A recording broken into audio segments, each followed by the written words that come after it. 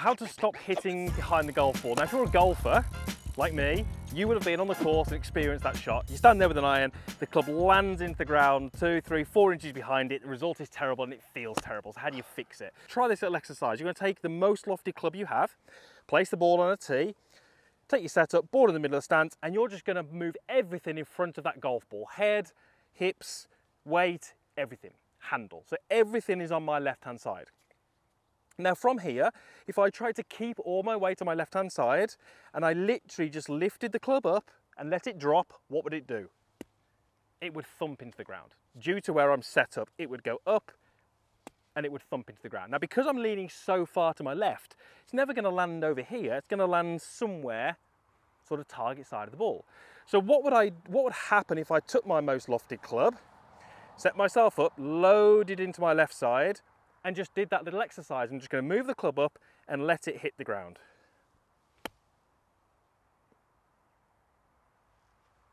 We get some height. We get a really nice strike. I've landed the club into the ground. I really felt that and I actually got a little bit of height. So even though that exercise might seem silly and it might look a bit strange, it's really just trying to change your mindset to say, weight on the lead side, club traveling downwards as it hits the ball, will work. The only reason the ball goes in the air is because you're using golf clubs that have got loft.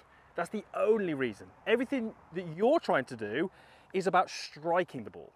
Now, if you're hitting the ground before the ball, it may well be that parts of your swing are trying to get the ball in the air. That little exercise teaches you that you do nothing to get the ball in the air. You trust the loft that's on the golf club. That's our first little exercise. Then we're going to dive into something which has got a little bit more loft. I've got my 7. And in this first little exercise, I just want you to be thinking about your upper and your lower centers. Your upper center, that's going to be my buttons, maybe on my zip or maybe on my microphone, and lower is your belt buckle. Now, all I want you to be thinking about here in your backswing is trying to keep your upper over your lower. So what I mean is when I'm making a real rotation, I'm trying to keep my buttons pretty much directly above my belt buckle. That's as simple as I want you to think about it. Now, if we look at this, slow it down, there might be a 1 or 2 degree difference or slight change. We're just looking to be about above, and that's going to help you make a much better turn. Now, when I do that, as I keep my upper above my lower, and I stop at this point, my weight feels pretty much evenly distributed between both feet. Some here, some here. And that's really key, because the only time we ever really shift pressure, or the only time we really feel that, is when we're actually moving a club around our body at speed and it's a continual motion. When we make these static movements and stop, we don't feel that. So the last thing I want you to be doing in this little exercise is searching for that feeling of weight on that trail side. And unfortunately, that's what many golfers are doing, because golf instruction over the years has told us we need to be shifting our weight to our trail side. We kind of do need to be shifting pressure, but in this exercise, when you're just trying to rehearse a backswing pivot, we really should be keeping the upper above the lower, and the weight should feel pretty centered.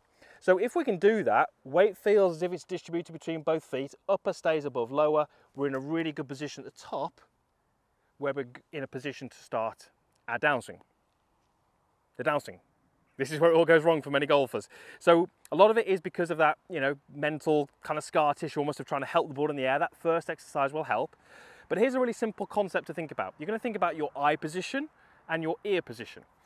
Watch what happens to, and you can probably use the peak of my hat as a reference here, but watch what happens to the peak of my hat as I make a backswing motion. Fairly level, but then as I turn, you'll notice that it has tilted slightly. What that means is my lead eye is lower than my trail eye, my lead ear is lower than my trail ear. Pretty natural. I need that to be able to rotate. If you're hitting the ball heavy, you're hitting the ground before the ball, what can often happen is that tilt changes.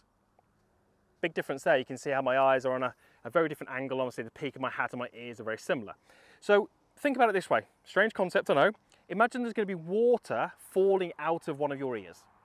In the backswing, it's going to be falling out of my lead ear. What we need to avoid is a transition and a downswing where it falls out of your trail ear. I feel like I've got more weight on my trail side. My trail shoulder is too low. And if I do that, I'm always going to be landing the club into the ground before the ball. How do I miss the ground? Well, the only real way I can do it is by standing up really early. That's not going to help.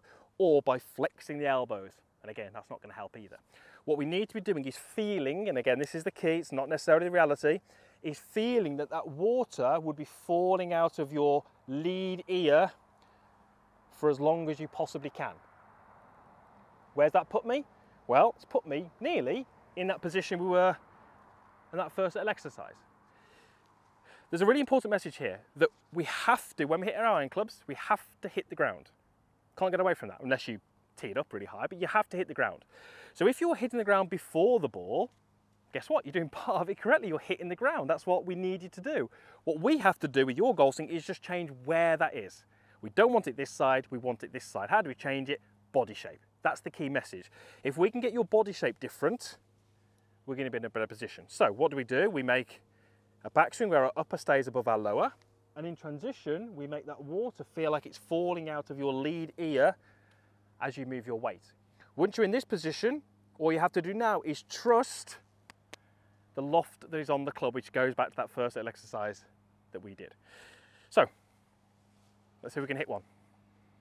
Got 7 iron, this one's 184 yards.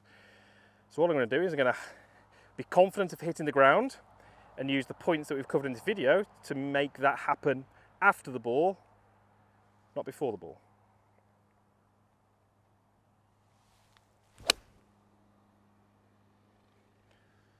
Definitely hit the ground, but it was after the ball. I just didn't have the right club. I had 7 and I hit 6. Do you know what? I've just filmed a video a few minutes before, hit 7, came up short, and I still didn't change my club. So there's a message there as well to make sure you're choosing the right club. But that was perfect. You can see I've hit the ground where I needed to, and how I did that was all about how I moved my body shape correctly and had the right ideas over the golf ball.